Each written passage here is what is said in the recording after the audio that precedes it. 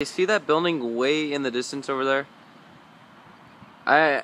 In a previous video, I'll put the link in the description, I said it was going to be a CarMax. But guess what? It's going to be a new hotel. It's coming in about August of this year, 2015. And I don't know what they're going to install in it, though. It's going to be a 4-story, probably hydro or traction. I honestly don't know the specifications of it.